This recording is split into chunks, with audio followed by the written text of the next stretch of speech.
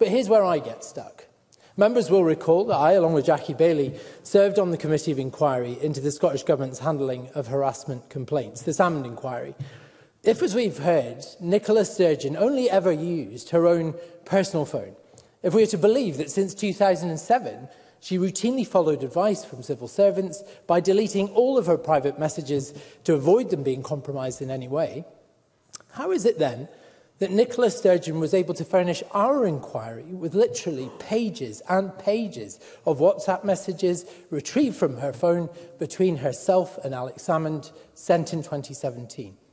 Those messages were of a highly personal and sensitive nature. If her pandemic WhatsApps were of such little consequence, why delete one set and not the other?